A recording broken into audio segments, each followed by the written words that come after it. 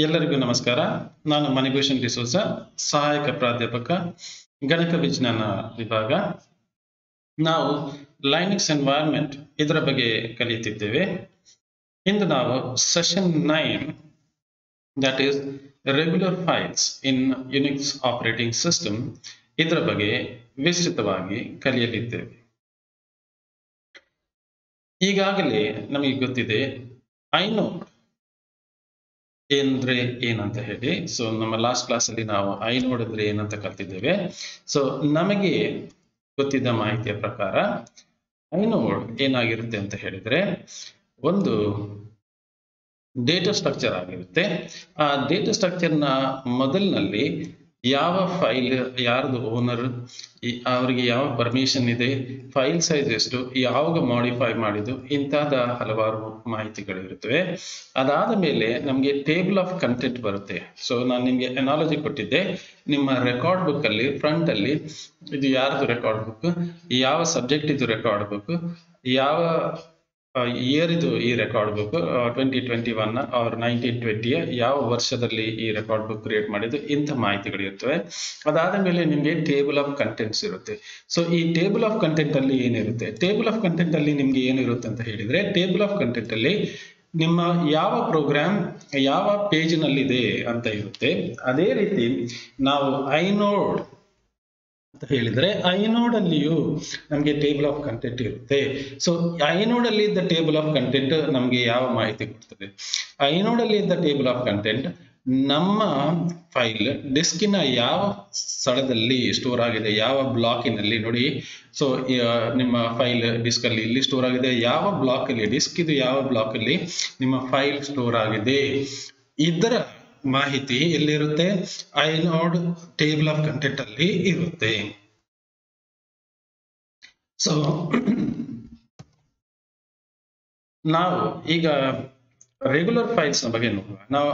ನಾವು ನಮ್ಗೆಲ್ಲ ತಿಳಿದಿದ್ದ ಹಾಗೆ ನಾವು ಫೈಲ್ಸ್ ಬರೆಯುವಾಗ ನಾವು ಏನಂತ ಹೇಳ್ತೇವೆ ಅಂತ ಹೇಳಿದ್ರೆ, ಫಾರ್ ಎಕ್ಸಾಂಪಲ್ ನಾವು ಲೆಟರ್ ಬರೀತೇವೆ ಅಂತ ಹೇಳಿದ್ರೆ, ಸೊ ಟು ಅಂತ ಬರೀತೇವೆ, ಒಂದು letter ಬರೀತೇವೆ, to and so on so for, from to and so for, may be ಇಲ್ಲಿ ಡೇಟ್ ಹಾಕ್ತೇವೆ, ಮತ್ತೆ ಕಂಟಿನ್ಯೂಸ್ ಲೆಟರ್ ಬರೀತೇವೆ. ಸೊ ನಿಮ್ಗೆ ಗೊತ್ತಿದ್ದಾಗೆ. ಸೊ ಮತ್ತೆ ನಿಮ್ಗೆ ಥ್ಯಾಂಕ್ ಯು ಹಾಗೆ ಎಲ್ಲ ಬರೀತೇವೆ. ಸೊ ಇದು ಕಂಟಿನ್ಯೂಸ್ ಅಂತ ಹೇಳಿ ನಾವು ಇರ್ತೇವೆ. ಅದೇ ರೀತಿ ನಮ್ಮ MP3 ಸಾಂಗ್ಸ್ ಇರ್ಬೋದು, ಆರ್ ನಮ್ಮ ಮೂವೀಸ್ ಇರ್ಬೋದು. ನಮ್ಮ ಅನಿಸಿಕೆ ಏನಂತ ಹೇಳಿದ್ರೆ, ನಮ್ಮ ಮೂವಿ ಡಿಸ್ಕ್ ಅಲ್ಲಿ ಕಂಟಿನ್ಯೂಸ್ ಆಗಿ ಸ್ಟೋರ್ ಆಗಿದೆ. ಸೊ ಮೂವಿದು ಸ್ಟಾರ್ಟಿಂಗ್ ಇಲ್ಲಿದ್ರೆ ಅದು ಕಂಟಿನ್ಯೂಸ್ ಆಗಿ ಎಂಡ್ ತನಕ ಹೋಗಿದೆ ಅಂತ ನಮ್ಮ ತಲೆಯಲ್ಲಿ ಇಂಥ ಒಂದು ಪಿಕ್ಚರ್ ಬರುತ್ತೆ. ಆದ್ರೆ ಯಾವುದೇ ಫೈಲ್ ಕಂಟಿನ್ಯೂಸ್ ಆಗಿ ಡಿಸ್ಕ್ ಅಲ್ಲಿ ಸ್ಟೋರ್ ಆಗಿಲ್ಲ. ಸೊ ಇದರ ಅರ್ಥ ಏನಂತ ಹೇಳಿದ್ರೆ, ಸೊ ನಮ್ಮ ಅಂದಾಜು ಏನಂತ ಹೇಳಿದ್ರೆ, ಸೊ ನನ್ನ ಮೂವಿ ನಾನು ಇಲ್ಲಿ ಸ್ಟೋರ್ ಮಾಡಿದ್ರೆ ಇದು ಕಂಟಿನ್ಯೂಸ್ ಆಗಿ ಇರುತ್ತೆ ಅಂತ ಹೇಳಿ. ಸೊ ಇಲ್ಲಿಂದಾಗಿ ಇಲ್ಲಿ ಕಂಟಿನ್ಯೂಸ್ ಆಗಿರುತ್ತೆ ಅಂತ ಹೇಳಿ. ಆದ್ರೆ ಅಂತ ಸಿಚುವೇಶನ್ ಇರಲ್ಲ. ಸೊ ನಿಮ್ಮ ಡಿಸ್ಕ್ ಅಲ್ಲಿ ಜನರಲಿ ಇಲ್ಲ ಅಂತ ಹೇಳಲ್ಲ, ಆದ್ರೆ ಜನರಲಿ ನಿಮ್ಮ ಫೈಲ್ ಕಂಟಿನ್ಯೂಸ್ ಆಗಿ ಡಿಸ್ಕ್ ಅಲ್ಲಿ ಸ್ಟೋರ್ ಆಗಿರೋದಿಲ್ಲ. ಅದು ಯಾಕೆ ಅಂತ ಒಂದು ಹೇಳ್ತೇನೆ. ಸೊ ಜಸ್ಟ್ ಎಸ್ಯೂಮ್, ಸೊ ನಿಮ್ಮ ನಾನು ಡಿಸ್ಕ್ ತೋರಿಸಿದೆ. ಸೊ ಇದು ಡಿಸ್ಕ್ ಇದೆ. ಸೊ ಇದರೊಳಗೆ ನಿಮ್ಮ ಕಂಟೆಂಟ್ ಇದೆ. ಸೊ ಲೆಟ್ ಮಿ ಎಸ್ಯೂಮ್, ನಾನು ಇದನ್ನು ಈಗ ಸ್ಟ್ರೆಚ್ ಮಾಡಿ, ಇದನ್ನು ಹೀಗೆ ಸ್ಟ್ರೆಚ್ ಮಾಡಿದ್ರೆ ಏನಾಗುತ್ತೆ, ಒಂದು ಕಂಟಿನ್ಯೂಸ್ ಟೇಪ್ ಆಗಿರುತ್ತೆ. ಸೊ ಇಲ್ಲಿಂದ ಇಲ್ಲಿ ಒಂದು ಕಂಟಿನ್ಯೂಸ್ ರೀಜನ್ ಇರುತ್ತೆ. ಸೊ ಈ ಕಂಟಿನ್ಯೂಸ್ ರೀಜನ್ ಅನ್ನು ತೋರಿಸ್ತಾ ಇದ್ದೇನೆ ನಾನು. Okay, so let's assume that there are 3 files are there. File size ಎಷ್ಟಿದೆ? 10 KB ಇರ್ಬೋದು, 10 MB ಇರ್ಬೋದು, 10 ಬೈಟ್ಸ್ ಇರ್ಬೋದು, ಎಷ್ಟು ಸೇರ್ಲಿ 50 ಮತ್ತು 40ರಿಂದ 50 ಒಂದು ಫೈಲ್ ಇದೆ. 50ರಿಂದ 60 ಈಗೇನು ಇದು 10 ಫೈಲ್ ಇದೆ. 60ರಿಂದ 70 ಒಂದು ಫೈಲ್ ಇದೆ. ಸೊ ಸಪೋಸ್ ನೀವು ಫೈಲ್ ಬಿ ಅನ್ನು ಮಾಡಿಫೈ ಮಾಡಿದ್ದೀರಾ, ಅದಕ್ಕೆ ಎಕ್ಸ್ಟ್ರಾ ಕಂಟೆಂಟ್ ಹಾಕಿದ್ದೀರಾ. ಸೊ ಎಕ್ಸ್ಟ್ರಾ ಕಂಟೆಂಟ್ ಹಾಕುವಾಗ ಏನ್ ಮಾಡುತ್ತೆ, ಇಲ್ಲಿ ಸ್ಪೇಸ್ ಜಾಸ್ತಿ ಆಗ್ಬೇಕು. ಆದ್ರೆ ಇಲ್ಲಿ ಸ್ಪೇಸ್ ಜಾಸ್ತಿ ಆಗುವಾಗ ಏನಾಗಿದೆ, ಇಲ್ಲಿ ಆಲ್ರೆಡಿ ಇನ್ನೊಂದು ಫೈಲ್ ಇದೆ. 60 ಆದ್ಮೇಲೆ ಇನ್ನೊಂದು ಫೈಲ್ ಇದೆ. ಸೊ ಈ ಫೈಲ್ ಎಕ್ಸ್ಪಾಂಡ್ ಆಯ್ತು ಅಂತ ಹೇಳಿದ್ರೆ, ಈ ಫೈಲ್ ಅಲ್ಲಿ ಎಕ್ಸ್ಟ್ರಾ ಡೇಟಾ ಬಂತಂತಾದ್ರೆ ಈ ಸ್ಥಳದಲ್ಲಿ ಅದನ್ನು ಸ್ಟೋರ್ ಮಾಡ್ಲಿಕ್ಕೆ ಆಗುದಿಲ್ಲ. ಸೊ ನಾವು ಆಗ ಏನ್ ಮಾಡ್ತೇವೆ, ಆ ಫೈಲ್ ಅನ್ನು ಆ ಸ್ಥಳದಿಂದ ತೆಗೆದು, ಯಾಕೆಂದ್ರೆ ಇಲ್ಲಿ ಫಿಟ್ ಆಗುದಿಲ್ಲ. ಆಲ್ರೆಡಿ 60 ಇಂದಾಗಿ 70 ತನಕ ಒಂದು ಫೈಲ್ ಇದೆ. ಸೊ ಇಲ್ಲಿ ಫಿಟ್ ಮಾಡ್ಬೇಕಾದ್ರೆ ಈ ಫೈಲ್ ಅನ್ನು ಮೂವ್ ಮಾಡ್ಬೇಕು, ಅದಾದ ಮೇಲೆ ಇನ್ನೊಂದು ಫೈಲ್ ಅನ್ನು ಮೂವ್ ಮಾಡ್ಬೇಕು. ಇದು ಕಂಟಿನ್ಯೂಸ್ ಪ್ರೋಸೆಸ್ ಬರುತ್ತೆ. ಅದಕ್ಕೆ ನಾವೇನ್ ಮಾಡ್ತೇವೆ ಅಂತ, ಇಲ್ಲಿ ಫಿಟ್ ಆಗ್ಲಿಲ್ಲ ಅಂತಾದ್ರೆ ಈ ಸ್ಥಳದಿಂದ ಈ ಫೈಲ್ ಅನ್ನು ತೆಗೆದುಕೊಂಡು ಸೊ ಇಲ್ಲಿಂದಾಗಿ ಈ ಫೈಲ್ ಅನ್ನು ತೆಗಿತೇವೆ ಮತ್ತೆ ಬೇರೆ ಕಡೆ ಸೊ ಇಲ್ಲಿ ನೋಡಿ ಇದು 15 ಈಗ 10 ಇದರ ಸೈಜ್ 10 ಇತ್ತು 10 ಬೈಟ್ ಇರ್ಬೋದು 10 ಕಿಲೋ ಬೈಟ್ಸ್ ಇರ್ಬೋದು 10 ಮೆಗಾ ಬೈಟ್ಸ್ ಇರ್ಬೋದು ಟೆರಾಬೈಟ್ಸ್ ಇರ್ಬೋದು ಏನಿರ್ಬೋದು 10 ಇತ್ತು ಅದನ್ನು ನಾವು ತೆಗೆದು 15 ಅದರ ಸೈಜ್ ಸ್ವಲ್ಪ ದೊಡ್ಡದಾಗಿ 15 ಕೆಪಾಸಿಟಿ ಬಂದಿದೆ ಸೊ ಈಗ ನಾವು ಏನ್ ಮಾಡ್ತೇವೆ ಈ ಫೈಲ್ ಅನ್ನು ತೆಗೆದು ನಾವು ಏನ್ ಮಾಡಿದ್ದೇವೆ ಇಲ್ಲಿ ತಂದಿಟ್ಟಿದ್ದೀವಿ ಸೊ ಇದರಿಂದ ಆದದ್ದು ಏನು ಸೊ ಇಲ್ಲಿ ನೀವು ನೋಡಿದರೆ ಈ ಫೈಲ್ ಇಲ್ಲಿ ತನಕ ಬಂದಿದೆ ಇಲ್ಲಿ ಬ್ಲಾಂಕ್ ಏರಿಯಾ ಇದೆ ಪುನಃ ಇನ್ನೊಂದು ಫೈಲ್ ಇದೆ ಒಂದು ವೇಳೆ ಈ ಫೈಲ್ ಈಗ ಫೈಲ್ ಸಿ ಮೂವ್ ಆಯ್ತಂತಾದ್ರೆ ಒಂದು ವೇಳೆ ತೆಗೆದ್ರು ಡಿಲೀಟ್ ಮಾಡಿದ್ರೆ ಏನಂತ ಆಯ್ತಂತಾದ್ರೆ ಏನಾಗುತ್ತೆ ಈ ಸ್ಥಳದಲ್ಲಿ ಇಡೀ ಸ್ಥಳದಲ್ಲಿ ಬ್ಲಾಂಕ್ ಬರುತ್ತೆ ಸೊ ಈ ಸ್ಥಳದಲ್ಲಿ ಬ್ಲಾಂಕ್ ಬರುವಾಗ ಏನಾಗುತ್ತೆ ಬೇರೆ ಫೈಲ್ ಬೇಕಾದ್ರೆ ಬರ್ಬೋದು ಸೊ ಫಾರ್ ಎಕ್ಸಾಂಪಲ್ ಈ ಫೈಲ್ ಬ್ಲಾಂಕ್ ಆಗಿ ಇನ್ನೊಂದು ಚಿಕ್ಕ ಫೈಲ್ ಬರ್ಬೋದು ಇಲ್ಲಿ ತನಕ ಇಲ್ಲಿಂದಾಗಿ ಇಲ್ಲಿ ತನಕ ಇನ್ನೊಂದು ಫೈಲ್ ಬರ್ಬೋದು ಸೊ ನಾವು ಆಲ್ವೇಸ್ ನಮ್ಮ ತಲೆಯಲ್ಲಿ ಏನಿರುತ್ತೆ ಅಂತ ಹೇಳಿದ್ರೆ ಈ ಫೈಲ್ಸ್ ಗಳೆಲ್ಲ ಕಂಟಿನ್ಯೂಸ್ ಆಗಿರುತ್ತೆ ಅಂತ ಹೇಳಿ it need not be so ಒಂದು ಫೈಲ್ ಇಲ್ಲಿ ಇರಬಹುದು ಅದರ ಒಂದು ಪೀಸ್ ಇಲ್ಲಿ ಇರಬಹುದು ಅದರ ಇನ್ನೊಂದು ಪೀಸ್ ಮತ್ತೊಂದು ಕಡೆ ಇರಬಹುದು ಅದರ ಹತ್ತಿರ ಇನ್ನೊಂದು ಪೀಸ್ ಇರಬಹುದು ಅದರ ಇನ್ನೊಂದು ಪೀಸ್ ಇನ್ನೊಂದು ಎಲ್ಲಿಯ ಕಡೆ ಇರಬಹುದು ಸೊ ಇದೆಲ್ಲ ಒಂದು ಫೈಲ್ ಇದೆ ಒಂದು ಪೀಸ್ ಇಲ್ಲಿದೆ ಇನ್ನೊಂದು ಪೀಸ್ ಇಲ್ಲಿದೆ ಇನ್ನೊಂದು ಪೀಸ್ ಇಲ್ಲಿದೆ ಇನ್ನೊಂದು ಪೀಸ್ ಇಲ್ಲಿದೆ ಸೊ ಹೀಗೆ ಇರಬಹುದು ಸೊ ಡಿಸ್ಕ್ ಅಲ್ಲಿ ನೋಡುದಂತ ಆದ್ರೆ ನಿಮ್ಮ ಫೈಲ್ ಇದು ಒಂದು ಪೀಸ್ ಇಲ್ಲಿ ಇರುತ್ತೆ ಇನ್ನೊಂದು ಪೀಸ್ ಸಂವೇರ್ ಇಲ್ಲಿ ಇರುತ್ತೆ ಇನ್ನೊಂದು ಪೀಸ್ ಸಂವೇರ್ ಎಲ್ಲಿ ಇರುತ್ತೆ ಎಲ್ಲಿ ಸ್ಥಳ ಸಿಗುತ್ತೆ ಅಲ್ಲಿ ಬ್ಲಾಕ್ ಅದಕ್ಕೆ ಹೇಳುದು ನಾವು ಬ್ಲಾಕ್ಸ್ ಅಂತ ಹೇಳಿ ಸೊ ಫೈಲ್ ಅನ್ನು ಬ್ಲಾಕ್ ಆಗಿ ಸ್ಪ್ಲಿಟ್ ಮಾಡ್ತೇವೆ ಒಂದೊಂದು ಬ್ಲಾಕ್ ಅನ್ನು ಒಂದೊಂದು ಕಡೆ ಹಾಕ್ತೇವೆ ಸೊ ಡಿಸ್ಕಿನ ಒಂದೊಂದು ಸ್ಥಳದಲ್ಲಿ ಒಂದು ಬ್ಲಾಕ್ ಇಲ್ಲಿ ಇರುತ್ತೆ ಇನ್ನೊಂದು ಬ್ಲಾಕ್ ಮೇ ಬಿ ಇಲ್ಲಿ ಇರುತ್ತೆ ಇನ್ನೊಂದು ಬ್ಲಾಕ್ ಮತ್ತೆ ಒಂದು ಕಡೆ ಇರುತ್ತೆ ಸೊ ಎಲ್ಲೆಲ್ಲ ಫಿಟ್ ಆಗುತ್ತೆ ಅದಕ್ಕೆ ನಾವು ಯಾವಾಗಲೂ ಫೈಲ್ ಅನ್ನು ಕಂಟಿನ್ಯೂಸ್ ಆಗಿ ಬರೀಲಿಕ್ಕೆ ಹೋಗುದಿಲ್ಲ ಬ್ಲಾಕ್ ಬೈ ಬ್ಲಾಕ್ ಬರೀತೇವೆ ಸೊ ಎಲ್ಲಿ ಸಿಗುತ್ತೆ ಅಲ್ಲಿ ಫಿಟ್ ಮಾಡ್ಲಿಕ್ಕೆ ಈಸಿ ಆಗುತ್ತೆ ಸೊ ಇದು ಐಡಿಯಾ ಆದರೆ ಸೊ ನಾವು ಕಂಟಿನ್ಯೂಸ್ ಆದ್ರೆ ಬರೆದ್ರೆ ಏನಾಗುತ್ತೆ ಸೊ ನಾವು ಲೀನಿಯರ್ ಕಂಟಿನ್ಯೂಸ್ ಆಗಿ ಫೈಲ್ ಬರೆದ್ರೆ ಇದರ ಅಡ್ವಾಂಟೇಜ್ ಏನಾಗುತ್ತೆ ಅಂತ ಹೇಳಿದ್ರೆ ಇನ್ ಬಿಟ್ವೀನ್ ಒಂದು ವೇಳೆ ಫೈಲ್ ಡಿಲೀಟ್ ಮಾಡಿದ್ರೆ ಇನ್ ಬಿಟ್ವೀನ್ ಬ್ಲಾಂಕ್ ಸ್ಪೇಸಸ್ ಬರುತ್ತೆ ಸೊ ಇದಕ್ಕೆ ಹೇಳುದು ಫ್ರಾಗ್ಮೆಂಟ್ಸ್ ಅಂತ ಹೇಳಿ ಮತ್ತೆ ಅದರ ಇನ್ನೊಂದು ಡಿಸ್ಅಡ್ವಾಂಟೇಜ್ ಇದ್ರದ್ದು ಏನಂತ ಹೇಳಿದ್ರೆ ಒಂದು ವೇಳೆ ನಾವು ಫೈಲ್ ಬರೀತೇವೆ ಅಂತ ಹೇಳಿದ್ರೆ ಅದಕ್ಕೆ ಪ್ರೊವಿಷನ್ ಕೊಡ್ಬೇಕು ನಾಳೆ ಈ ಫೈಲ್ ದೊಡ್ಡದಾದ್ರೆ ಸೊ ಇದ್ರ ಹತ್ತಿರ ನಮ್ಗೆ ಇನ್ನೊಂದು ಫೈಲ್ ಹಾಕ್ಲಿಕ್ಕೆ ನಮ್ಗೆ ಕನ್ಫ್ಯೂಷನ್ ಇರುತ್ತೆ ಯಾಕಂತ ಹೇಳಿದ್ರೆ ಒಂದು ವೇಳೆ ಈ ಫೈಲ್ ದೊಡ್ಡದಾಯ್ತು ಅಂತಂದ್ರೆ ನಾಳೆ ದೊಡ್ಡದಾಯ್ತು ಅಂತಂದ್ರೆ ಇಲ್ಲೇ ಕಂಟಿನ್ಯೂ ಮಾಡ್ಲಿಕ್ಕೆ ಆಗೋದಿಲ್ಲ ಸೊ ನಾವ್ ಏನ್ ಮಾಡ್ಬೇಕಂತ ಹೇಳಿದ್ರೆ ಒಂದು ಫೈಲ್ ಇಲ್ಲಿ ಹಾಕಿದ್ದೇವೆ ಸೊ ಈ ಫೈಲ್ ಸ್ವಲ್ಪ ದೊಡ್ಡದಾಗುವುದು ಅಂತ ಹೇಳಿ ಇನ್ನೊಂದು ಫೈಲ್ ಅನ್ನು ಸ್ವಲ್ಪ ಸ್ಥಳ ಬಿಟ್ಟು ಇನ್ನೊಂದು ಬ್ಲಾಕ್ ಅನ್ನು ಹಾಕಿದ್ರೆ ಏನಾಗುತ್ತೆ ನಮ್ಗೆ ಇದು ನಾಳೆ ಎಷ್ಟು ದೊಡ್ಡದಾಗುತ್ತೆ ಎಷ್ಟು ಚಿಕ್ಕದಾಗುತ್ತೆ ಅಂತ ಗೊತ್ತಿಲ್ಲ so you cannot predict the size V ಅಂದ್ರೆ operating system cannot predict the kernel cannot predict the size of A file so ಅಂತ ಟೈಮಲ್ಲಿ ಏನಾಗುತ್ತೆ ಅಂತ ಹೇಳಿದ್ರೆ ಎಷ್ಟು ದೊಡ್ಡ ಫೈಲ್ ಬರುತ್ತೆ ಅಂತ ನಮ್ಗೆ ಗೊತ್ತಿಲ್ಲ ಸೊ ನೀವು ಪರೀಕ್ಷೆ ಬರೀಲಿಕ್ಕೆ ಹೋಗ್ತೀರಾ ಎಲ್ಲ ಪ್ರಿಪೇರ್ ಮಾಡಿಕೊಂಡು ಹೋಗ್ತೀರಾ ಇಲ್ಲಿಂದಾಗಿ ಮನೆಯಿಂದಾಗಿ ಸೊ ಎಷ್ಟು ಪೇಜ್ ಬರೀತೀರಾ ನೀವು ಅದು ಅನ್ಪ್ರಿಡಿಕ್ಟೇಬಲ್ ನಿಮ್ಗೆ ಗೊತ್ತಿದ್ದ ಆನ್ಸರ್ಸ್ ನಿಮ್ಗೆ ಬರೀಲಿಕ್ಕೆ ಆಗದೇ ಇರ್ಬೋದು ಸೊ ಸಿಚುವೇಶನ್ ಬಂದಿರ್ಬೋದು ಸೊ ಎಷ್ಟು ಪೇಜ್ ಬರೀತೀರಾ ಅಂತ ಹೇಳೋದು ಒಂದು ಇದೆ ಡೌಟ್ಫುಲ್ ನೀವು ಒಂದು ಪೇಜ್ ಬರೀವಿರಿ 10 ಪೇಜ್ ಬರೀವಿರಿ ಆದ್ರೆ ಯೂನಿವರ್ಸಿಟಿ ಏನ್ ಮಾಡ್ತದೆ ಅಂತ ಹೇಳಿದ್ರೆ ಮ್ಯಾಕ್ಸಿಮಮ್ ಒಂದು ಪೇಜ್ ಕೊಡ್ತದೆ ಒಬ್ಬನಿಗೆ ಕಂಟಿನ್ಯೂಸ್ ಆಗಿ ಬರೆದ್ರೆ ನಾನ್ ಸ್ಟಾಪ್ ಆಗಿ ಬರೀತಾ ಹೋದ್ರೆ 3 ಗಂಟೆಯಲ್ಲಿ ಅವನು ಎಷ್ಟು ಪೇಜ್ ಬರೀತಾನೆ ಅಂತ ಒಂದು ಅಂದಾಜು ಹಾಕ್ತಾರೆ ಎಷ್ಟು ಪೇಜ್ ಬರೀಬಹುದು ಒಬ್ಬನಿಗೆ 300 ಪೇಜ್ ಬರೀಬಹುದು ಆದ್ರೆ ಅಂತ ಸ್ಟೂಡೆಂಟ್ಸ್ ಇರುವುದಿಲ್ಲ ಅದಕ್ಕೆ ಅವರು ಏನ್ ಮಾಡ್ತಾರೆ ಒಂದು 50 ಪೇಜ್ ಒಂದು ಬುಕ್ಲೆಟ್ ಮಾಡಿ ಕೊಡ್ತಾರೆ ಅಷ್ಟರ ಮೇಲೆ ಯಾರು ಬರೀಲಿಕ್ಕೆ ಇಲ್ಲ ಅಂತ 3 ಗಂಟೆಯಲ್ಲಿ ಎಣಿಸಿಕೊಂಡು ಬರೀಲಿಕ್ಕೆ ಆಗ್ಲಿಕ್ಕಿಲ್ಲ ಅಂತ ಹೇಳಿ ಒಂದು ಇದು ಕೊಡ್ತಾರೆ ಆದ್ರೆ ನಿಮ್ಗೆ ಗೊತ್ತಿದೆ ನೀವು ಯೂನಿವರ್ಸಿಟಿಯಲ್ಲಿ ಹಲವಾರು ಆನ್ಸರ್ಸ್ ಅವರ ಹಲವಾರು ಪೇಪರ್ಸ್ ಅಲ್ಲಿ ನೀವೇನ್ ಮಾಡ್ತೀರಾ ಒಂದು 2-3 ಪೇಜ್ ಬ್ಲಾಂಕ್ ಆಗಿ ಹೋಗುತ್ತೆ ಕೆಲವು ಸರಿ 1 ಪೇಜ್ ಇರ್ಬೋದು ಕೆಲವು ಸರಿ 2 ಪೇಜ್ ಇರ್ಬೋದು ಅದು ವೇಸ್ಟ್ ಅದನ್ನು ಯೂಸ್ ಮಾಡ್ಲಿಕ್ಕೆ ಆಗುದಿಲ್ಲ ಅದೇ ಸಿಚುವೇಶನ್ ನಾವು ನಮ್ಮ ಡಿಸ್ಕ್ ಅಲ್ಲಿ ಹಾಕಿದ್ರೆ ಸೊ ನಿಮ್ಮ ಡಿಸ್ಕ್ ನೀವು ಏನ್ ಮಾಡ್ತೀರಾ ನಿಮ್ಮ ಡಿಸ್ಕ್ ತಗೊಂಡು ಬರ್ತಾರೆ ನಿಮ್ಗೆ ಗೊತ್ತಿದೆ ಕಾಸ್ಟ್ಲಿ ನಿಮ್ಮದು SD ಕಾರ್ಡ್ ಇರುತ್ತೆ ಸೊ 64 GB SD ಕಾರ್ಡ್ ತಗೊಳ್ತಾರೆ ಅದರಲ್ಲಿ ವೇಸ್ಟೇಜ್ ಬಂತಂದ್ರೆ ಇಲ್ಲಿ 64 GB ಬಂತಂದ್ರೆ ಅದರಲ್ಲಿ ವೇಸ್ಟೇಜ್ ಬಂತಂದ್ರೆ ಸುಮ್ಮನೆ ಒಂದು ಫೈಲ್ ಸ್ಟೋರ್ ಮಾಡಿದ್ರೆ 10 ಫೈಲ್ ಸೇವ್ ಮಾಡಿದ್ರೆ ಆಗ ಡಿಸ್ಕ್ ಫುಲ್ ಅಂತ ಬರುತ್ತೆ ಯಾಕೆ in between continuous blank space ಬಿಟ್ಟಿದ್ದಾರೆ ಒಂದು ಫೈಲ್ ಎಕ್ಸ್ಪಾಂಡ್ ಆದ್ರೆ ಒಂದು ವೇಳೆ ಅಂತ ಹೇಳಿ ಇನ್ ಬಿಟ್ವೀನ್ ಎಲ್ಲ ಬ್ಲಾಂಕ್ ಸ್ಪೇಸ್ ಬಿಟ್ರೆ ಆಗ ಏನಾಗುತ್ತೆ ನಿಮ್ಮ ಅನ್ನೆಸರಿ ನಿಮ್ಮ ಡಿಸ್ಕ್ ಸ್ಪೇಸ್ ವೇಸ್ಟ್ ಆಗುತ್ತೆ so it's not an efficient way of storing the files so in that situation ಏನಾಗುತ್ತೆ in that situation we store the file in non-contiguous what I mean to say that files are not sequentially stored in blocks within the disk so Unix ನಮ್ಮ files ಅನ್ನು ಹೇಗೆ store ಮಾಡುತ್ತೆ? So when you look at the Unix, so Unix ಅಲ್ಲಿ ಒಂದು ಫೈಲ್ಸ್ಗೆ ಒಂದು ಐನೋಡ್, ನಿಮ್ಗೆ ಐನೋಡ್ ಗೊತ್ತಿದೆ. ಐನೋಡ್ ಅಲ್ಲಿ ಫಸ್ಟ್ ಪಾರ್ಟ್ ಏನಿರುತ್ತೆ, ನಿಮ್ಮ ಫೈಲ್ ಜನರಲ್ ಇನ್ಫಾರ್ಮೇಶನ್ ಇರುತ್ತೆ. ಅದಾದ್ಮೇಲೆ ಟೇಬಲ್ ಆಫ್ ಕಂಟೆಂಟ್ ಇರುತ್ತೆ. ನಿಮ್ಗೆ ಗೊತ್ತಿದೆ ಟೇಬಲ್ ಆಫ್ ಕಂಟೆಂಟ್, ನೀವು ಮಾಡಿದ್ದೀರಾ. ಸೊ ಒಂದು ಸಾರಿ ನಿಮ್ಮ ಏನು ಹೇಳ್ತಾರೆ, ಒಂದು ಕೋರ್ಸ್ ಮಾಡ್ತೀರಾ ನೀವು, BSc BC ಏನ್ ಮಾಡ್ತಾರೆ. ಸೊ ಒಂದು ಸಬ್ಜೆಕ್ಟ್ ಅಲ್ಲಿ ನಿಮ್ಗೆ ಎಷ್ಟು ರೆಕಾರ್ಡ್ಸ್ ಇರುತ್ತೆ? 25 ರೆಕಾರ್ಡ್ಸ್ ಮಾಡಿದ್ರ, 15 ರೆಕಾರ್ಡ್ಸ್ ಮಾಡಿದ್ರ, 10 ರೆಕಾರ್ಡ್ಸ್ ಮಾಡಿದ್ರ. ಹಾಗೆ ನಮ್ಮ ಯುನಿಕ್ಸ್ ಅಲ್ಲಿ 13 ರೆಕಾರ್ಡ್ಸ್, ನಿಮ್ಮ ರೆಕಾರ್ಡಿಂಗ್ ಎನಾಲಜಿ ತಗೊಳ್ಳೋದಾದ್ರೆ 13 ಎಂಟ್ರೀಸ್ ಇರುತ್ತೆ. ಸೊ 13 ನಿಮ್ಗೆ ನಿಮ್ಮ ರೆಕಾರ್ಡ್ ಬುಕ್ ನ ಎನಾಲಜಿ ಕೊಡೋದಂತಾದ್ರೆ ನಾನು 13 ಪ್ರೋಗ್ರಾಮ್ಸ್ ಇರುತ್ತೆ. ಸೊ ನಿಮ್ಮ ಸಿ ಪ್ರೋಗ್ರಾಮ್ಸ್ 25 ಇರ್ಬೋದು, ಇನ್ನು C++ ಪ್ರೋಗ್ರಾಮ್ 15 ಇರ್ಬೋದು. ಸೊ ಒಂದೊಂದು ಸರಿ ನಿಮ್ಗೆ ಗೊತ್ತಿದೆ ಒಂದು ರೆಕಾರ್ಡ್ಸ್ ಅಲ್ಲಿ ಎಷ್ಟು ಏನ್ ಹೇಳ್ತಾರೆ ಪ್ರೋಗ್ರಾಮ್ಸ್ ಇರುತ್ತೆ ಅಂತ ಹೇಳಿ. ಅದೇ ರೀತಿ ಇಲ್ಲಿ ನೀವು ಹೇಳುದಂತಾದ್ರೆ ಯುನಿಕ್ಸ್ ಅಲ್ಲಿ ನಿಮ್ಗೆ, ಸೊ ಈ ಐನೋಡ್ ಅಲ್ಲಿ 13 ಎಂಟ್ರೀಸ್ ಇರುತ್ತೆ. So you can connect this to, you assume that you have 13 programs for this semester. So in the same way Unix has 13 entries. So ಈ 13 entries ಹೇಗೆ ಇರುತ್ತೆ, ಇದು ಕಂಟಿನ್ಯೂಸ್ ಆಗಿರಲ್ಲ. ಸೊ ಇಲ್ಲಿ ಸ್ವಲ್ಪ ಒಂದು ಟ್ವಿಸ್ಟ್ ಬರುತ್ತೆ. ಸೊ ಈ 13 ಎಂಟ್ರೀಸ್ ಇರುತ್ತೆ ನೋಡಿ, ಇಲ್ಲಿ ತನಕ ನೀವು ಇಲ್ಲಿ ಕೌಂಟ್ ಮಾಡಿದ್ರೆ ಇಲ್ಲಿಂದ ಇಲ್ಲಿ ತನಕ 13 ಎಂಟ್ರೀಸ್ ಇರುತ್ತೆ.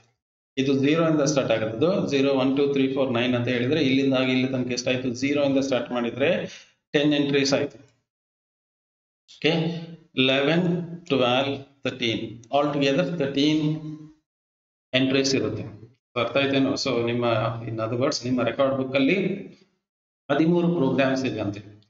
ಸೊ ಅಲ್ಲಿ ನೀವು ಏನ್ ಮಾಡ್ತೀರಿ, ಪ್ರೋಗ್ರಾಮ್ 1 ಪೇಜ್ ನಂಬರ್ 1 ಅಂತ ಬರೀತೀರಿ. 1 to 5 ಏನು ಬರೀತೀರಿ ನೀವು. ಪ್ರೋಗ್ರಾಮ್ 2 6 to 9 ಹಾಗೆ ಬರೀತೀರ. ಓಕೆ, ಹೇಗೆ ಬರೀತೀರಲ್ಲಿ. ಅದೇ ರೀತಿ ಇಲ್ಲಿ ಏನಂತ ಹೇಳಿದ್ರೆ ಫಸ್ಟ್ 10 ಬ್ಲಾಕ್ಸ್ ಇಲ್ಲಿಂದ ಇಲ್ಲಿ ತನಕ ಫಸ್ಟ್ 10 ಬ್ಲಾಕ್ ಡೈರೆಕ್ಟ್ ಎಂಟ್ರಿ ಆಗಿರುತ್ತೆ. ಹೇಗೆ ನೀವು ನಿಮ್ಮ ರೆಕಾರ್ಡ್ ಬುಕ್ ಅಲ್ಲಿ ಬರೀತೀರಾ, the first program is from page number 1 to page number 5 ಅಂತ ಬರೀತೀರಾ. ಅದೇ ರೀತಿ second program is from page number 6 to page number 9 ಅಂತ ಬರೀತೀರಾ. Third program is from page number 10 to page number 15 ಹೀಗೆ ಬರೀತೀರಾ ಕಂಟಿನ್ಯೂಸ್. ಸೊ ಇದರ ಅರ್ಥ ಏನಂತ ಹೇಳಿದ್ರೆ ಪೇಜ್ ನಂಬರ್ 1 ಗೆ ಹೋದ್ರೆ, ನಾನು ಒಂದು ವೇಳೆ ಪೇಜ್ ನಂಬರ್ 1 ಗೆ ಹೋದ್ರೆ ನಂಗೆ ನಿಮ್ಮ ಫಸ್ಟ್ ರೆಕಾರ್ಡ್, ನಿಮ್ಮ ಫಸ್ಟ್ ಪ್ರೋಗ್ರಾಮ್ ಸಿಗುತ್ತೆ. ಅದೇ ಪೇಜ್ ನಂಬರ್ 6 ಗೆ ಹೋದ್ರೆ ನಿಮ್ಮ ಸೆಕೆಂಡ್ ರೆಕಾರ್ಡ್ ಸಿಗುತ್ತೆ. ಅದೇ ಪೇಜ್ ನಂಬರ್ 10 ಗೆ ಹೋದ್ರೆ ನಿಮ್ಮ ಥರ್ಡ್ ರೆಕಾರ್ಡ್ ಸಿಗುತ್ತೆ. ಅದೇ ರೀತಿ ಡೈರೆಕ್ಟ್ ಎಂಟ್ರಿಯಲ್ಲಿ ಏನಿರುತ್ತೆ ಅಂತ ಹೇಳಿದ್ರೆ, ಇದೇನು ಪೇಜ್ ನಂಬರ್ 1 ಏನು address of the page. So ನೀವು ಟೆಕ್ನಿಕಲಿ ಹೇಳೋದಂತ ಆದ್ರೆ ನಿಮ್ಗೆ ನಾವು ಇದಕ್ಕೆ ಪೇಜ್ ನಂಬರ್ ಅಂತ ಹೇಳೋದಿಲ್ಲ. ನಾವು ಕಂಪ್ಯೂಟರ್ ಸೈನ್ಸ್ ಕಲಿತವ್ರು ನಾವೇನಂತ ಅಡ್ರೆಸ್ ಆಫ್ ಸಮಥಿಂಗ್ ಅಂತ ಹೇಳಿ. ಓಕೆ, ಸೊ ಪೇಜ್ ನಂಬರ್ 1 ಅಂತ ಹೇಳಿದ್ರೆ ಏನು, address of that page where you can find the first program, address of the page where you can find the second program, address of the page where you can find the third. So ಇದೆಲ್ಲ address ಆಗಿರುತ್ತೆ. ಅದೇ ರೀತಿ ನಮ್ಮ ಈಗ ನಾವು ಐನೋಡಿಗೆ ಬರುವ, ಐನೋಡಲ್ಲಿ first 10 entries ಏನಾಗಿರುತ್ತೆ ಅಂತ ಹೇಳಿದ್ರೆ ಡೈರೆಕ್ಟ್, ಅದರಲ್ಲಿ ಡೈರೆಕ್ಟ್ ಅಡ್ರೆಸ್ ಇರುತ್ತೆ. ಅಡ್ರೆಸ್ ಯಾವ್ದರ ಅಡ್ರೆಸ್ ಇರುತ್ತೆ, ಯಾವ ಡೇಟಾ ಬ್ಲಾಕ್, ನಿಮ್ಮ ಡಿಸ್ಕಿನ ಯಾವ ಡೇಟಾ ಬ್ಲಾಕ್ ಅಲ್ಲಿ. ಸೊ ಇದಕ್ಕೊಂದು ಅಡ್ರೆಸ್ ಇರುತ್ತೆ, ನಿಮ್ಗೆ ಗೊತ್ತಿದೆ ಡಿಸ್ಕ್ ಅಲ್ಲಿ ಅಡ್ರೆಸ್ ಇರುತ್ತೆ. ಯಾವ ಡಿಸ್ಕಿನ ಯಾವ ಬ್ಲಾಕ್ ಅಲ್ಲಿ ಈ ಡೇಟಾ ಇರುತ್ತೆ, ಯಾವ ಅಡ್ರೆಸ್ ಡೈರೆಕ್ಟ್ ಆಗಿ ಹೇಳುತ್ತೆ. ಸೊ ಇದರಲ್ಲಿ ಇಲ್ಲಿ ಡೈರೆಕ್ಟ್ ಅಂತ ಹೇಳಿದ್ರೆ, ಸೊ ಅಡ್ರೆಸ್ 101 ಸೇ 101010 ಬೈನರಿ ಒಂದು ಅಡ್ರೆಸ್ ಇರುತ್ತೆ. ನಿಮ್ಗೆ ಗೊತ್ತಿದೆ, ನೀವು ಕಲ್ತಿದ್ದೀರಾ, ಒಂದು ಅಡ್ರೆಸ್ ಇರುತ್ತೆ. ಸೊ ಸಿಮಿಲರ್ಲಿ ಇಲ್ಲಿ ಸಹ ಏನಿರುತ್ತೆ, ಒಂದು ಅಡ್ರೆಸ್ ಇರುತ್ತೆ. ಡಿಸ್ಕಿನ ಯಾವ ಸ್ಥಳದಲ್ಲಿ ಇದು ಇದೆ ಅಂತ ಡೈರೆಕ್ಟ್ ಆಗಿ ಹೋಗ್ಬೋದು. ಆ ಅಡ್ರೆಸ್ ತಗೊಂಡ್ರೆ ಆ ಬ್ಲಾಕಿಗೆ ಡೈರೆಕ್ಟ್ ಆಗಿ ಹೋಗ್ಬೋದು. ಅದಕ್ಕೆ ಏನಂತ ಹೇಳ್ತೇವೆ, ಡೈರೆಕ್ಟ್ ಬ್ಲಾಕ್ಸ್ ಅಂತ ಹೇಳ್ತೇವೆ. ಓಕೆ, ಅರ್ಥಾಯ್ತೇನೋ ಡೈರೆಕ್ಟ್ ಬ್ಲಾಕ್ ಅಂತ ಹೇಳಿದ್ರೆ. ಸೊ ಇಲ್ಲಿ ಒಂದು ಅಡ್ರೆಸ್ ಇರುತ್ತೆ, 504 ಅಂತ ಒಂದು ಅಡ್ರೆಸ್ ಇದೆ, 1 ಸಮಥಿಂಗ್ ಒಂದು ಅಡ್ರೆಸ್ ಇದೆ. ಈ ಅಡ್ರೆಸ್ ಅನ್ನು ಹುಡುಕಿಕೊಂಡು ಡಿಸ್ಕಿಗೆ ಹೋಗಿ ಅಲ್ಲಿ ರೀಡ್ ಮಾಡಿದ್ರೆ ಆ ಬ್ಲಾಕ್ ಇದು ಡೇಟಾ ಸಿಗುತ್ತೆ. ರಿಮೆಂಬರ್, ಅದು ಕಂಟಿನ್ಯೂಸ್ ಆಗಿರ್ಬೇಕಂತಿಲ್ಲ, ಅದು ಎಲ್ಲಿ ಬೇಕಲ್ಲಿ ಇರ್ಬೋದು, ಡಿಸ್ಕಿನ ಯಾವ ಪೊಸಿಷನ್ ಅಲ್ಲಿ ಇರ್ಬೋದು, ಅದನ್ನ ಅಡ್ರೆಸ್ ಮಾಡುತ್ತೆ. ಸೊ ಇದು 10 ಎಂಟ್ರೀಸ್ ಆಗಿರ್ತದೆ. ಫಸ್ಟ್ 0 ಇಂದಾಗಿ 9 ಎಂಟ್ರಿ ತನಕ ಅಷ್ಟಿರುತ್ತೆ. ಸೊ 10ನೇ ಎಂಟ್ರಿಗೆ ಏನಾಗುತ್ತೆ, 10ನೇ ಎಂಟ್ರಿಗೆ ನಮಗೆ ಏನ್ ಬರುತ್ತೆ ಅಂತ ಹೇಳಿದ್ರೆ, what we get there is single indirect. So ಇದು ನಾಟ್ ಡೈರೆಕ್ಟ್, ಇದೆಲ್ಲ ಡೈರೆಕ್ಟ್. ಡೈರೆಕ್ಟ್ ಅಂತ ಹೇಳಿದ್ರೆ ಈ ಅಡ್ರೆಸ್ ನೀವು ರೀಡ್ ಮಾಡಿದ್ರೆ ಡೈರೆಕ್ಟ್ ಹೋಗ್ಬೋದು. ಸೊ ನಿಮ್ಮ ಆಧಾರ್ ಕಾರ್ಡ್ ಅಲ್ಲಿ ನಿಮ್ಮ ಅಡ್ರೆಸ್ ಇರುತ್ತೆ, ಮನೆಯದು ಅಡ್ರೆಸ್ ಇರುತ್ತೆ. ನಾನು ಆ ಅಡ್ರೆಸ್ ನೋಡಿದ್ರೆ ಡೈರೆಕ್ಟ್ ಆಗಿ ಒಂದು ವೇಳೆ ನನಗೆ ಹೋಗ್ಲಿಕ್ಕೆ ಆಗುತ್ತೆ ಅಂತ ಆದ್ರೆ ಡೈರೆಕ್ಟ್ ಆಗಿ ನಿಮ್ಮ ಮನೆಗೆ ರೀಚ್ ಆಗ್ಬೋದು ನಾನು. ಸೊ ಇದು ಡೈರೆಕ್ಟ್ ಅಡ್ರೆಸ್ ಆಗುತ್ತೆ. ನಿಮ್ಮ ಆಧಾರ್ ಕಾರ್ಡ್ ಅಲ್ಲಿ ಇರುವ ಅಡ್ರೆಸ್ ಡೈರೆಕ್ಟ್ ಅಡ್ರೆಸ್ ಆಗಿರುತ್ತೆ. ಹಲವಾರು ಮಂದಿ ಏನ್ ಮಾಡಿದ್ದೀರಿ ಅಂತ ಹೇಳಿದ್ರೆ, ನೀವು ಹಾಸ್ಟೆಲ್ ಅಲ್ಲಿ ಇದ್ದೀರಿ. ಸೊ ನೀವು ಕಾಲೇಜಿಗೆ ಏನ್ ಕೊಟ್ಟಿದ್ದೀರಿ ಅಂತ ಹೇಳಿ ನಿಮ್ಮ ಹಾಸ್ಟೆಲ್ ಅಡ್ರೆಸ್ ಕೊಟ್ಟಿದ್ದೀರಿ ನನಗೆ.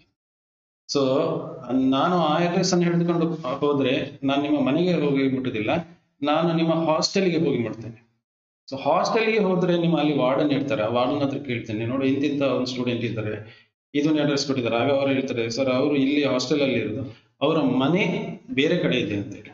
ಸೊ ಆಗ ನಿಮ್ಮ ಮನೆಯದ ಅಡ್ರೆಸ್ ಕೊಡ್ತಾರೆ, ಅದನ್ನೇ ಹಿಡಿದುಕೊಂಡು ಹೋದ್ರೆ ನಿಮ್ಮ ಮನೆಗೆ ರೀಚ್ ಆಗ್ಬೋದು. ಸೊ ಇದು ಇಂಡೈರೆಕ್ಟ್ ಆಗಿರುತ್ತೆ. ಸೊ ನಾನು ಫಸ್ಟ್ ಏನ್ ಮಾಡ್ತೇನೆ, ಫಸ್ಟ್ ತಗೊಂಡ ಅಡ್ರೆಸ್ ಇಂದ ನಾನು ಇಲ್ಲಿ ಹೋಗಿದ್ದೇನೆ, ಹಾಸ್ಟೆಲ್ಗೆ ಹೋಗಿದ್ದೇನೆ. ಹಾಸ್ಟೆಲ್ ಇಂದ ತಕೊಂಡ ಅಡ್ರೆಸ್ ಅನ್ನು ನಾನು ಏನ್ ಮಾಡಿದ್ದೇನೆ, ನಿಮ್ಮ ಮನೆಗೆ ರೀಚ್ ಆಗ್ತೇನೆ. ಸೊ ಇದಕ್ಕೆ ಹೇಳುದು ಸಿಂಗಲ್ ಇಂಡೈರೆಕ್ಟ್. ಸೊ ಸಿಂಗಲ್ ಅಂತ ಹೇಳಿದ್ರೆ ಒಂದ್ಸಾರಿ ಇಂಡೈರೆಕ್ಟ್ ಆಗುತ್ತೆ. ಇಂಡೈರೆಕ್ಟ್ ಅಂತ ಗೊತ್ತಾಯ್ತೇನೋ. ಡೈರೆಕ್ಟ್ ಅಂತ ಹೇಳಿದ್ರೆ ಡೈರೆಕ್ಟ್ ಆಗಿ ಸಿಗುತ್ತೆ, ಇಲ್ಲಿಂದಾಗಿ ಹೋದ್ರೆ ಡೈರೆಕ್ಟ್ ನಿಮ್ಮ ಅಡ್ರೆಸ್ ಸಿಗುತ್ತೆ. ಇಂಡೈರೆಕ್ಟ್ ಅಂತ ಹೇಳಿದ್ರೆ ಇಲ್ಲಿಂದಾಗಿ ಹೋದ್ರೆ ಡೈರೆಕ್ಟ್ ಅಡ್ರೆಸ್ ಸಿಗುದಿಲ್ಲ. ನಾನು ಏನ್ ಮಾಡ್ಬೇಕು, ನಾನು ಇಲ್ಲಿಂದಾಗಿ ಹೋದ್ರೆ ನಿಮ್ಮ ಹಾಸ್ಟೆಲ್ಗೆ ಹೋಗ್ತೇನೆ, ಹಾಸ್ಟೆಲ್ ಇಂದಾಗಿ ನನಗೆ ನಿಮ್ಮ ಡೈರೆಕ್ಟ್ ಅಡ್ರೆಸ್ ಸಿಗುತ್ತೆ. ಸೊ ಇದಕ್ಕೆ ಹೇಳುದು ಒಂದು ಇಂಡೈರೆಕ್ಷನ್. ಇಲ್ಲಿಂದಾಗಿ ಒಂದು ಸಾರಿ ಜಂಪ್ ಮಾಡಿದಿರಿ ಮತ್ತೆ ಅಲ್ಲಿಂದಾಗಿ ಡೈರೆಕ್ಟ್ ಆಗಿ ನೀವು ಹೋಗಿದ್ದೀರಿ. ಸೊ ಇದು ಫಸ್ಟ್ ಇಂಡೈರೆಕ್ಟ್ ಎಂಟ್ರಿ ಆಗುತ್ತೆ. ನೆಕ್ಸ್ಟ್ ಇರುತ್ತೆ, ಇದರ ನೆಕ್ಸ್ಟ್ ಕಾಲಮ್ ಅಲ್ಲಿ ಡಬಲ್ ಇಂಡೈರೆಕ್ಟ್ ಆಗುತ್ತೆ. ಸೊ ನಾನು ನಿಮ್ಮ ಅಡ್ರೆಸ್ ತಗೊಂಡು ಹೋಗ್ತೇನೆ, ನಿಮ್ಮ ಹಾಸ್ಟೆಲ್ಗೆ ಹೋಗ್ತೇನೆ. ಸೊ ಹಾಸ್ಟೆಲ್ ಅಲ್ಲಿ ಹೋಗುವಾಗ ಅವರೊಂದು ಅಡ್ರೆಸ್ ಕೊಡ್ತಾರೆ, ಸರ್ ಇದು ಅವರ ಮನೆದ ಅಡ್ರೆಸ್ ಅಲ್ಲ ಸರ್, ಇದು ಅವರದು ಅಂಕಲ್ ಇದೆ ಅಡ್ರೆಸ್, ಇದು ಅವರದು ಸಂಬಂಧಿಕರ ಅಡ್ರೆಸ್ ಅಂತ ಹೇಳಿ. ಸೊ ಈ ಅಡ್ರೆಸ್ ಅನ್ನು ಹಿಡಿದು ನಾನು ಸಂಬಂಧಿಕರ ಮನೆಗೆ ಹೋಗ್ತೇನೆ. ಸಂಬಂಧಿಕರ ಮನೆಗೆ ಹೋಗುವಾಗ ಅವರು ಇದು ನಾನು ನಿಮ್ಮ ಚಿಕ್ಕಪ್ಪ ದೊಡ್ಡಪ್ಪ ಯಾರೋ ಅಂತ ಹೇಳ್ತಾರೆ, ಸಂಬಂಧ ಹೇಳ್ತಾರೆ. ನಾನು ಹೇಳ್ತೇನೆ, ನಾನು ನಿಮ್ಮ ಸಂಬಂಧ ಬೇಡ, ನನಗೆ ಅವರ ಅಡ್ರೆಸ್ ಬೇಕಂತ ಹೇಳಿದ್ರೆ ಆಗ ಅವರು ಹೋಗಿ ಅವರ ಮನೆ ಇಲ್ಲಿ ನಿಂತಿದ್ದಿದೆ, ನೀವು ಇಲ್ಲಿ ಹೋದ್ರೆ ಸಿಗುತ್ತೆ ಅಂತ ಹೇಳ್ತಾರೆ. ಸೊ ಅಲ್ಲಿಂದಾಗಿ ನಾನು ಹಿಡಿದುಕೊಂಡು ಹೋದ್ರೆ ನಿಮ್ಮ ಮನೆಗೆ ಬಂದು ರೀಚ್ ಆಗ್ತೇನೆ. ಸೊ ಇಲ್ಲಿ ಏನಾಯ್ತು, ಫಸ್ಟ್ ನಾನು ಹಾಸ್ಟೆಲ್ಗೆ ಹೋದೆ, ಹಾಸ್ಟೆಲ್ನವರು ನಿಮ್ಮ ಯಾರು ಪೇರೆಂಟ್ಸ್ ಅವರು ಗಾರ್ಡಿಯನ್ಸ್ ಇದೆ ಅಡ್ರೆಸ್ ಕೊಟ್ಟರು, ಅವರಿಂದಾಗಿ ಹೋಗಿ ನಾನು ನಿಮ್ಮ ಮನೆಗೆ ರೀಚ್ ಆದೆ. ಸೊ ಇದು ಎರಡು ಜಂಪ್ ಆಯ್ತು. ಸೊ ಫಸ್ಟ್ ಒಂದು ಜಂಪ್ ಆಯ್ತು ಹಾಸ್ಟೆಲ್ಗೆ ಹೋದದ್ದು, ಮತ್ತೆ ಇನ್ನೊಂದು ನಿಮ್ಮ ಸಂಬಂಧಿಕರ ಮನೆಗೆ ಹೋದ ಜಂಪ್ ಆಯ್ತು. ಸೊ ಇದಕ್ಕೆ ಏನಂತ ಹೇಳ್ತಾರೆ, ಡಬಲ್ ಇಂಡೈರೆಕ್ಟ್ ಅಂತ. ಅದೇ ರೀತಿ ಟ್ರಿಬಲ್ ಇಂಡೈರೆಕ್ಟ್ ಉಂಟು. ಟ್ರಿಬಲ್ ಇಂಡೈರೆಕ್ಟ್ ಅಂತ ಹೇಳಿದ್ರೆ ಫಸ್ಟ್ ನಾನು ಇಲ್ಲಿಂದಾಗಿ ಹೋಗ್ತೇನೆ, ಒಂದು ಕಡೆ ಹೋಗ್ತೇನೆ, ಅಲ್ಲಿಂದಾಗಿ ಆ ಅಡ್ರೆಸ್ ತಗೊಂಡು ಹೋಗಿ ಇನ್ನೊಂದು ಕಡೆ ಹೋಗ್ತೇನೆ, ಅಲ್ಲಿಂದಾಗಿ ಮತ್ತೊಂದು ಕಡೆ ಹೋಗ್ತೇನೆ, ಮತ್ತೆ ಅಲ್ಲಿಂದಾಗಿ ಹೋಗಿ ನಿಮ್ಮ ಮನೆಗೆ ರೀಚ್ ಆಗ್ತೇನೆ. ಸೊ ಇದು ಟ್ರಿಪಲ್ ಇಂಡೆಕ್ಸ್ ಆಗಿರುತ್ತೆ. ಅರ್ಥ ಆಯ್ತೇನೋ ಏನಾಗುತ್ತೆ ಅಂತ ಹೇಳಿ. ಸೊ ಇಲ್ಲಿಂದ you got the idea, okay?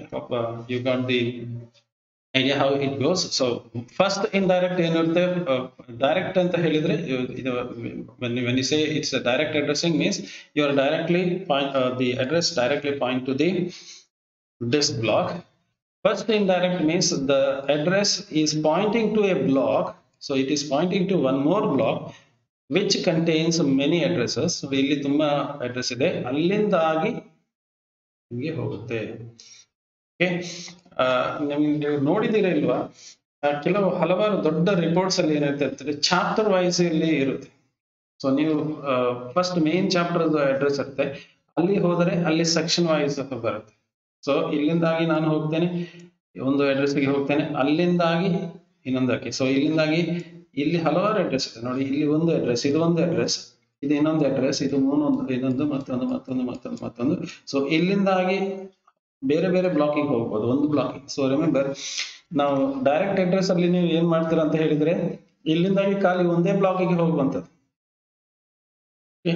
Virus indirect address ಅಂತ ಹೇಳಿದ್ರೆ, ನಾನು ನಿಮ್ಮ ಹಾಸ್ಟೆಲ್ಗೆ ಹೋದ್ರೆ ನಿಮ್ಮದು ಒಬ್ಬರದೇ ಅಡ್ರೆಸ್ ಸಿಕ್ಕಲ್ಲ ನನಗೆ, ಬೇರೆಯವರದ್ದು ಅಡ್ರೆಸ್ ಸಿಗುತ್ತೆ.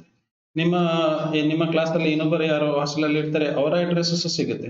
ಮತ್ತೆ ಯಾರು ಬೇರೆ ಕ್ಲಾಸ್ ಅಲ್ಲಿ ಬೇರೆ ಯಾರು ಇದ್ದಾರೆ ಅವರದ್ದು ಅಡ್ರೆಸ್ ಸಿಗುತ್ತೆ. ಮತ್ತೆ ಇನ್ನು ಯಾರು ಬೇರೆಯವರು ಇದ್ದಾರೆ ಅವರದ್ದು ಅಡ್ರೆಸ್ ಸಿಗುತ್ತೆ. So it is not one address, it is pointing to one more set of address. So this is pointing to one more set of address. So ಇದೊಂದು ಸೆಟ್ ಆಫ್ ಅಡ್ರೆಸ್ ಆಗಿರುತ್ತೆ, ಅವುಗಳನ್ನು ಪಾಯಿಂಟ್ ಮಾಡುತ್ತೆ. ಅದೇ ರೀತಿ ಇಲ್ಲಿ ಏನಾಗುತ್ತೆ ನೋಡಿ, ಇಲ್ಲಿಂದಾಗಿ ಹೋದ್ರೆ ಒಂದು ಅಡ್ರೆಸ್ ಸಿಗುತ್ತೆ, ಈ ಒಂದು ಸೆಟ್ಗೆ ಅಡ್ರೆಸ್ ಮಾಡುತ್ತೆ, ಇದ್ರ ನೆಕ್ಸ್ಟ್ ಒನ್ ಇನ್ನೊಂದು ಸೆಟ್ಗೆ ಮಾಡುತ್ತೆ, ಅಲ್ಲಿಂದಾಗಿ ಪುನಃ ಇನ್ನೊಂದು ಸೆಟ್ ಬರುತ್ತೆ. So it is multiple sets ಇರುತ್ತೆ. ರಿಮೆಂಬರ್, ಸೊ ಇಲ್ಲಿ ನಿಮ್ಗೆ ತೋರಿಸಿದ್ದು ಖಾಲಿ ಒಂದು ಅಂತ ಹೇಳಿ. ಸೊ ಇಂಥದ್ದು ಇದು ಸಹ ಉಂಟಲ್ಲ, ಇದು ಬರುತ್ತಲ್ಲ ಇಲ್ಲಿಂದಾಗಿ it is pointing to one more block that again contains multiple addresses. The second one over here will also contain multiple address. ಅರ್ಥ ಆಯ್ತೇನು? ಓಕೆ, ಸೊ ಇಲ್ಲಿಂದಾಗಿ ಪುನಃ ಬೇರೆ ಬೇರೆ ಅಡ್ರೆಸ್ಸಿಗೆ ಹೋಗ್ಬೋದು. ಓಕೆ, ಸೆಕೆಂಡ್ ಒನ್ ಇಂದಾಗಿ ಪುನಃ ಬೇರೆ ಬೇರೆ ಅಡ್ರೆಸ್ಸಿಗೆ ಹೋಗಬಹುದು. ಸೊ ಹಲವಾರು, so it is like branch. ನೀವು ನಮ್ಮ ಬೇರು ನೋಡಿದ್ರೆ, ಈ ಗಿಡಗಳ ಬೇರು ನೋಡಿದ್ರೆ ಅದು ಕವಲು ಹೊಡಿತಾ ಹೋಗ್ತಾರೆ. ಅವರು ನಿಮ್ಮ ಮರಗಳ ಗೆಲ್ಲು ನೋಡಿದ್ರೆ ಅದು ಕವಲು ಹೊಡಿತಾ ಹೋಗುತ್ತೆ. ಅದೇ ರೀತಿ ಇಲ್ಲಿಂದಾಗಿ ಒಂದು ಹೋಗಿ ಇನ್ನು ಪುನಃ ಕವಲು ಹೊಡಿತಾ ಹೋಗ್ತಾ ಇದೆ. ಇಲ್ಲಿ ಮಾಡಿದ್ರೆ ಇನ್ನು ತುಂಬಾನೇ ಆಗುತ್ತೆ. ಸೊ ನೋಡಿ, ಇದು ಇಲ್ಲಿಂದಾಗಿ ನೀವು ತಗೊಂಡು ಹೋದ್ರೆ, ಒಂದು ವೇಳೆ ಇಲ್ಲಿಂದಾಗಿ ಒಂದು ತಗೊಂಡು ಹೋದ್ರೆ ಇದು ಒಂದು ಬ್ಲಾಕ್ಗೆ ಹೋಗುತ್ತೆ, ಇದು ಒಂದು ಬ್ಲಾಕ್ ಅಲ್ಲಿ ಇದೆ. ಇಲ್ಲಿಂದಾಗಿ ಪುನಃ ಇನ್ನೊಂದು ಬ್ಲಾಕ್ಗೆ ಹೋಗಿದೆ, ಅಲ್ಲಿ ಪುನಃ 10 ಅಡ್ರೆಸ್ ಏನೋ 20 ಅಡ್ರೆಸ್ ಏನೋ ಸಿಗುತ್ತೆ, ಅವುಗಳು ಆಗುತ್ತೆ. ಸೊ ಮಲ್ಟಿಪಲ್, ಇದು ತುಂಬಾನೇ ಕವಲು ಹೊಡೆದಿದೆ. ಓಕೆ, ಸೊ ಆ ರೀತಿಯಾಗಿರುತ್ತೆ. So let's summarise.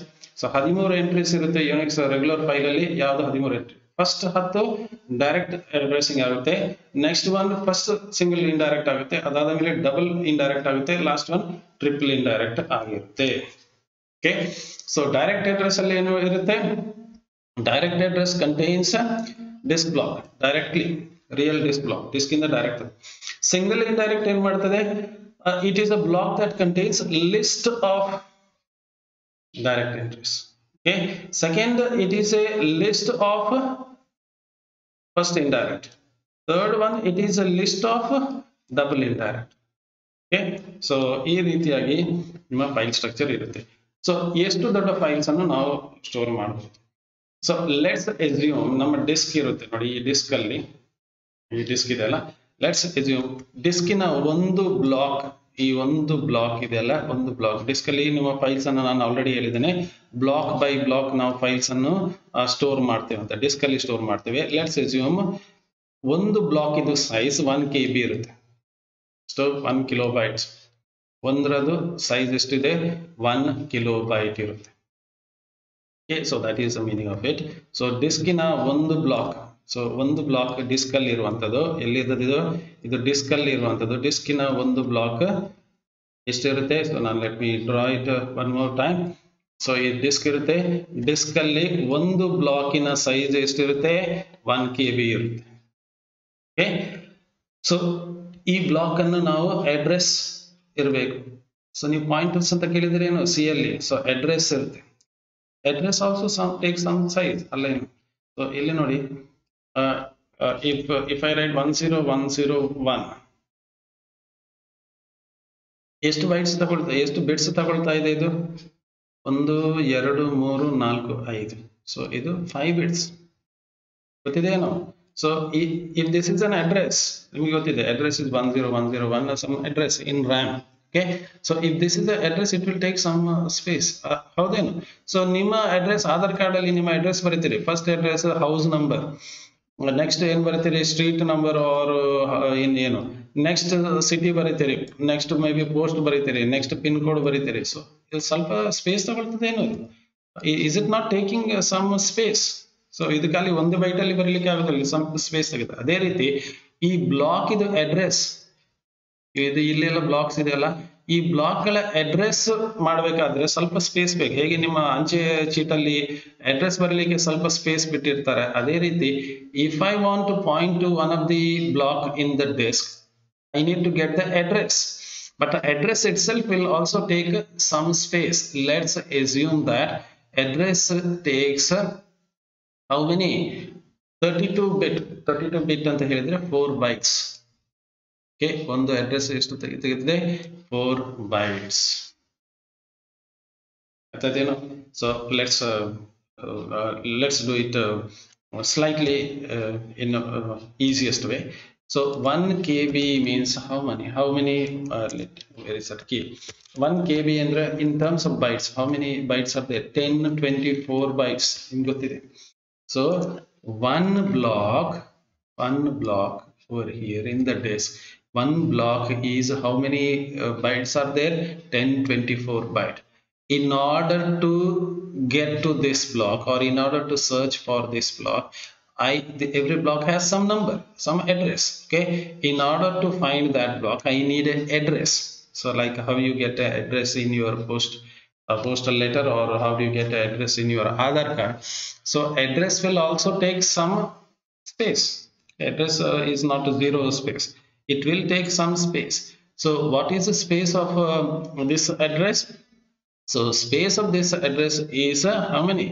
32 byte. Okay, so 32 byte. Got it? So if you take one block, what is the size of one block in the disk? Size of one block is 1024. one block disk ಇದು. ಈ block ಅನ್ನು ನೀವು ಇಲ್ಲಿ ಹೊರಗೆ ತಗೊಂಡು ಬಂದ್ರೆ, so ನಿಮ್ಮ ಇಲ್ಲಿದೆ ಡಿಸ್ಕ್ ಇದು ಒಂದು ಬ್ಲಾಕ್ ಹೊರಗೆ ತಗೊಂಡು ಬಂದಿರಿ, ಇದರ ಟೋಟಲ್ ಸೈಜ್ ಎಷ್ಟಿದೆ? ಈ ಇಡೀ ಬ್ಲಾಕ್ ಇದೆ ಟೋಟಲ್ ಸೈಜ್ ಎಷ್ಟಿದೆ? 1024. ಈ ಬ್ಲಾಕ್ ಅಲ್ಲಿ ನಮ್ಗೆ ಎಷ್ಟು ಅಡ್ರೆಸಸ್ ಅನ್ನು ಸ್ಟೋರ್ ಮಾಡಬಹುದು? ಈ 1024 ಬೈಟ್ ಅಂತ ಇರುತ್ತೆ ಅಲ್ಲ, ಈ ಬೈಟ್ ಅಲ್ಲಿ ನಾವು ಎಷ್ಟು ಬ್ಲಾಕ್ ಅನ್ನು ಸ್ಟೋರ್ ಮಾಡಬಹುದು? ಸೊ ಇದು ನಮಗೆ ಬೇಕಿದೆ. ಸೊ 1024 ಅಂತ ನಾವು ಇಲ್ಲಿ ಹೇಳಿದ್ವಲ್ಲ, 1024 is the size of this block. in this block ನಮಗೆ ಎಷ್ಟು ಅಡ್ರೆಸ್ ಸ್ಟೋರ್ ಮಾಡಬಹುದು?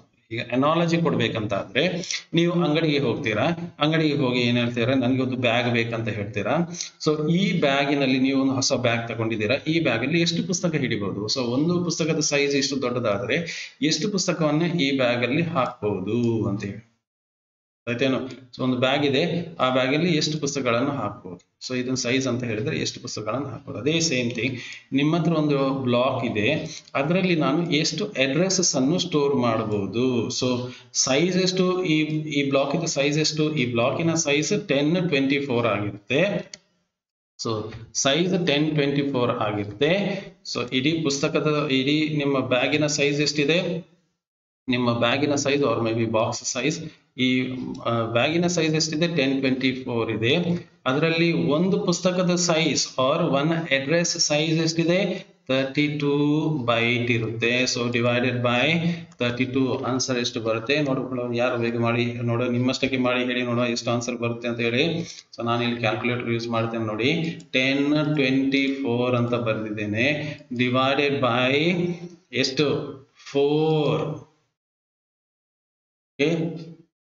ಸಾರಿ, ಇದು 32 ಬೈಟ್ ಅಲ್ಲ, ಇದು 32 ಬಿಟ್ ಆಗಿರುತ್ತೆ. ಸಾರಿ ಅಬೌಟ್ ದಟ್, ನಾನು I will go back to it. So ನಾನು ಬೈಟ್ ಅಂತ ಹೇಳ್ತಾ ಇದ್ದೆ. Okay, sorry about that. C ನೋಡಿ, ಇಲ್ಲಿ ಇದ್ದದ್ದು ಏನಂತ ಹೇಳಿದ್ರೆ ಇದು ಬಿಟ್ ಆಗಿರುತ್ತೆ. 32 ಬಿಟ್ ಅಂತ ಹೇಳಿದ್ರೆ ಎಷ್ಟು? 4 ಬೈಟ್ ಆಗಿರುತ್ತೆ. ಸೊ ಲೆಟ್ ಮೀ ಶೋ ಇದು analogy one more time. So ನಮ್ಮಲ್ಲಿ ಇಲ್ಲಿ ಏನಿದೆ ಅಂತ ಹೇಳಿದ್ರೆ, so let me get that thing. So ಇಲ್ಲಿ ಒಂದು ಡಿಸ್ಕ್ ಬ್ಲಾಕ್ ಡಿಸ್ಕ್ ಇರುತ್ತೆ. I will draw the disc first. So disc ಇರುತ್ತೆ, ಡಿಸ್ಕಿನಲ್ಲಿ ಹಲವಾರು ಬ್ಲಾಕ್ಸ್ ಇರುತ್ತೆ. I will tell you the analogy. I made some minor, I took this as byte. So ಇಲ್ಲಿ ಏನಿರುತ್ತೆ? Blocks ಇರುತ್ತೆ. So what is the size of one block? ಈ ಒಂದು block ನ size ಎಷ್ಟು ಇರುತ್ತೆ? ಒಂದು ಬ್ಲಾಕ್ ನ ಸೈಜ್ 1024 1 KB ಇರುತ್ತೆ. ಸೊ ಈ ಬ್ಲಾಕ್ ಅನ್ನು ಅಡ್ರೆಸ್ ಮಾಡಬೇಕಾದ್ರೆ ನಮಗೆ ಸೈಜ್ ಎಷ್ಟು? ಇದು 32 ಬಿಟ್. 32 ಬಿಟ್ ಅಂದ್ರೆ ಹೇಳಿದ್ರೆ 4 ಬೈಟ್. ಸೊ ನಿಮ್ಮ ಅಂಚೆ ಚೀಟಿ ಇರುತ್ತೆ, ಅಂಚೆ ಚೀಟಲ್ಲಿ ನೀವು ಏನು ಬರೀತೀರಿ? ನಿಮ್ಮ ಅಡ್ರೆಸ್ ಬರೀತೀರಿ ಅಂಚೆ ಚೀಟಿನಲ್ಲಿ. ಸೊ ಎಷ್ಟು ಲೈನ್ ಇರುತ್ತೆ ಅಂಚೆ ಚೀಟಲ್ಲಿ? 4 ಲೈನ್ ಇರುತ್ತೆ. ಸೊ ಇಲ್ಲಿ ಇದು ಸೈಜ್ ಎಷ್ಟು ಇರುತ್ತೆ? 4 ಬೈಟ್ ಇರುತ್ತೆ, ಆಯ್ತೇನು? ಸೊ ಈ ಅಡ್ರೆಸ್ ನ ಸೈಜ್ ಎಷ್ಟು ಇರುತ್ತೆ? ಅಡ್ರೆಸ್ ನ ಸೈಜ್ 4 ಬೈಟ್ ಇರುತ್ತೆ. ಸೊ ನಿಮ್ಮಲ್ಲಿ ಒಂದು ಬ್ಯಾಗ್ ಇದೆ, ಒಂದು ಪುಸ್ತಕದ ಸೈಜ್ ಎಷ್ಟಿರುತ್ತೆ? 4 ಬೈಟ್ಸ್ ಇರುತ್ತೆ ಅಂತ. ಇಡೀ ನಿಮ್ಮ ಹತ್ರ ಒಂದು ಬ್ಯಾಗ್ ಇದೆ, ಬಾಕ್ಸ್ ಇದೆ, ಏನು ಇದು ಮಾಡಿ. ಸೊ ನಿಮ್ಮಲ್ಲಿ ಏನೋ ಒಂದು ಬಾಕ್ಸ್ ಇದೆ ಅಂತ ಮಾಡಿದ್ರೆ, ಸೊ ನಿಮ್ಮಲ್ಲಿ ಒಂದು ಬಾಕ್ಸ್ ಇದೆ, ಆ ಬಾಕ್ಸ್ ಅಲ್ಲಿ ನಿಮಗೆ ಪುಸ್ತಕ ಹಾಕಬೇಕು. So size of the box ಎಷ್ಟು? Size of the box is 1024. ಒಂದು ಪುಸ್ತಕದ ಸೈಜ್ ಎಷ್ಟು 4 ಬೈಟ್. ಸೊ ನಾನು ಆಗ ಏನು ಮಾಡಿದೆ, ತಪ್ಪು ಮಾಡಿದೆ, ಸಾರಿ ಫಾರ್ ದಟ್. ಸೊ ನಾನು ಇದನ್ನು 32 ಬೈಟ್ ಅಂತ ಹೇಳಿದ್ರೆ ಅದು ಆಕ್ಚುಲಿ 32 ಬಿಟ್ ಆಗಿರುತ್ತೆ. ಇದು 32 ಬಿಟ್ ಅಂತ ಹೇಳಿದ್ರೆ ನಿಮ್ಗೆ ಗೊತ್ತಿದೆ 4 ಬೈಟ್ಸ್. ಸೊ ಒಂದು ಪುಸ್ತಕದ ಸೈಜ್ ಎಷ್ಟಿರುತ್ತೆ, 4 ಬೈಟ್ ಇರುತ್ತೆ. ಇಂಥ ಎಷ್ಟು ಪುಸ್ತಕಗಳನ್ನು ಈ ಬಾಕ್ಸ್ ಅಲ್ಲಿ ಹಾಕಬಹುದು ಅಂತ ಹೇಳಿ. ಸೊ ಈ ಬಾಕ್ಸಿನ ಸೈಜ್ ಎಷ್ಟಿದೆ, 1024 ಇದೆ. ಆದರೆ ಒಂದು ಪುಸ್ತಕದ ಸೈಜ್ ಎಷ್ಟಿದೆ, 4 ಬೈಟ್ ಆಗುತ್ತೆ. ಇಂಥ ಎಷ್ಟು ಪುಸ್ತಕಗಳನ್ನು ಈ ಬಾಕ್ಸ್ ಅಲ್ಲಿ ಹಾಕಬಹುದು. The same analogy, I have a disk block here whose size is 24. A disk block is there whose size is 24. Size of an address is 4 byte. So how many such addresses can be stored inside this disk block? So disk block alli the total size is 1024. How many such blocks can be stored? What is the answer for that? So answer for this is, so I'm going to clear everything. So 1024 is the size of the disk block. Size of one block is 4 byte. So how many such blocks I can have? I can have how many? 256. So in other words, ನಾನು ಏನಂತ ಹೇಳ್ತೇನೆ ಅಂತ ಹೇಳಿದ್ರೆ, ನಿಮ್ಮ ಹತ್ರ ಒಂದು box ಇದೆ or bag ಇದೆ, ಏನೋ you can take it in anyway. So ನಿಮ್ಮ ಹತ್ರ ಒಂದು ಬಾಕ್ಸ್ ಇದೆ ಅಂತ, ಇದೆ ತಪ್ಪಾಯ್ತಲ್ಲ ಬರ್. ಸೊ ಒಂದು ಬಾಕ್ಸ್ ಇದೆ. ಸೊ ಲೆಟ್ಸ್ ಅಸ್ಯೂಮ್ ದಟ್ ನಿಮ್ಮ ಹತ್ರ ಒಂದು ಬಾಕ್ಸ್ ಇದೆ. ಸೊ ಈ ಬಾಕ್ಸ್ ಅಲ್ಲಿ ಏನಿದೆ, ಈ ಬಾಕ್ಸ್ ಅಲ್ಲಿ ಏನಿದೆ ನಿಮ್ಮಲ್ಲಿ, ಈ ಬಾಕ್ಸ್ ನ ಸೈಜ್ ಎಷ್ಟಿದೆ, 1024 ಇದೆ. ಒಂದು ಪುಸ್ತಕದ ಸೈಜ್ ಎಷ್ಟಿರುತ್ತೆ ನಿಮ್ಮದು, ಒಂದು ಪುಸ್ತಕದ ಸೈಜ್ ಎಷ್ಟಿದೆ, 4 ಬೈಟ್ ಆಗಿರುತ್ತೆ. ಓಕೆ, ಸೊ ಎಷ್ಟು ಪುಸ್ತಕಗಳನ್ನು ಹಾಕಬಹುದು, 256 ಪುಸ್ತಕಗಳನ್ನು ಈ ಬಾಕ್ಸ್ ಅಲ್ಲಿ ಇಂಥ 256 ಪುಸ್ತಕಗಳನ್ನು ಹಾಕಬಹುದು. In other words, A block can contain how many, ಎಷ್ಟು, 256 addresses. ಇದ್ರ ನಾನು ಇಷ್ಟು ಎಲ್ಲ ಹೇಳಿದ್ರ ಇದರ ಸಾರಾಂಶ ಏನಂತ ಹೇಳಿದ್ರೆ, ಇಲ್ಲಿ ನೋಡಿ, ಇಲ್ಲಿ ಸಿಂಗಲ್ ಇಂಡೈರೆಕ್ಟ್ ಹೇಳ್ತಾನೆ. ಸಿಂಗಲ್ ಇಂಡೈರೆಕ್ಟ್ ಏನ್ ಮಾಡ್ತದೆ, it is pointing to A block. What is the size of this block, 1024 ಇರುತ್ತೆ. So how many addresses it can point to, it can point to ಎಷ್ಟು, 256 ಬ್ಲಾಕ್ಸ್. ಸೊ ಇಲ್ಲಿಂದಾಗಿ ಒಂದು ಹಾಸ್ಟೆಲ್ಗೆ ಹೋದ್ರೆ 200 student ಇದು, 256 student ಇದು address ಸಿಗುತ್ತೆ. ನಿಮ್ಮದು ಮಾತ್ರ ಅಲ್ಲ, 256 ಜನ ಸ್ಟೂಡೆಂಟ್ ಇದ್ದಾರೆ ಅಂತ ಹೇಳಿದರೆ ಒಂದು ಹಾಸ್ಟೆಲ್ ಅಲ್ಲಿ, ನಾನು ಹಾಸ್ಟೆಲ್ಗೆ ಹೋದ್ರೆ ನನಗೆ ಎಷ್ಟು ಜನದ ಅಡ್ರೆಸ್ ಸಿಗುತ್ತೆ, ಒಬ್ಬೊಬ್ಬರದಲ್ಲ 256 ಮಂದಿದ ಅಡ್ರೆಸ್ ಸಿಗುತ್ತೆ. ಅರ್ಥ ಆಯ್ತೇನೋ? You get the idea they. Okay, ನಾವು ಈಗ ಇಲ್ಲಿ ಡಬಲ್ ಇಂಡೈರೆಕ್ಟ್ ಅಲ್ಲಿ ಏನಾಗುತ್ತೆ, ಸೊ ಈ ಬ್ಲಾಕ್ಸ್ ಏನ್ ಮಾಡುತ್ತೆ, ಈ ಬ್ಲಾಕ್ ಫಸ್ಟ್ ಇಂಡೈರೆಕ್ಟ್ ಇಂದಾಗಿ, this is the first indirect, ಇಲ್ಲಿಂದಾಗಿ ಒಂದು ಬ್ಲಾಕ್, ಇದು ಇಲ್ಲಿಂದಾಗಿ ಒಂದು ಬ್ಲಾಕಿಗೆ ಹೋಗುತ್ತೆ. ಓಕೆ, ರೈಟ್ಗೆ, ಸೊ ಇಲ್ಲಿಂದಾಗಿ ಬರುತ್ತೆ. ಸೊ ಇದು ಒಂದು ಬ್ಲಾಕ್ ಗೆ ಅಡ್ರೆಸ್ ಮಾಡುತ್ತೆ. ಇದರದ್ದು second one, it is also pointing to one more block. Third one is also pointing to one more block. So how many blocks ಇದೆ ನಿಮ್ಗೆ ಗೊತ್ತಿದ್ದಾಗ 256 ಇರುತ್ತೆ. ಇಲ್ಲಿ 256 ಇದೆ, ಇಲ್ಲಿ ಫಸ್ಟ್ ಅಲ್ಲಿ, ಇಷ್ಟರಲ್ಲಿ 256 ಇದೆ. ಈ 256 ಪುನಃ ಇನ್ನೊಂದು ಬ್ಲಾಕಿಗೆ ಹೋಗುತ್ತೆ. ಸೊ ಈ ಬ್ಲಾಕ್ ಅಲ್ಲಿ ಎಷ್ಟಿರುತ್ತೆ, ಇದು ಅಗೇನ್ ಸೇಮ್, ಇಲ್ಲಿ 256 ಅಡ್ರೆಸಸ್ ಇರುತ್ತೆ. ಸೊ ಇಲ್ಲಿಂದಾಗಿ ನಾನು 256 ಅಡ್ರೆಸ್ಗೆ ಹೋಗ್ಬೋದು.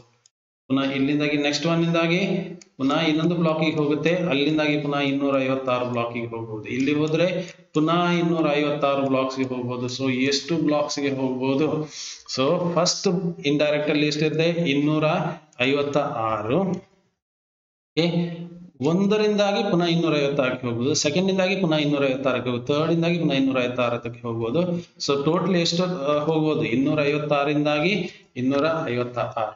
ಸೊ ಇನ್ನು ಒಂದು ಫಸ್ಟ್ ಇಂಡೈರೆಕ್ಟ್ ಅಲ್ಲಿ 256ಕ್ಕೆ ಹೋಗ್ತದೆ, 256 ಇಂದಾಗಿ ಪುನಃ 256.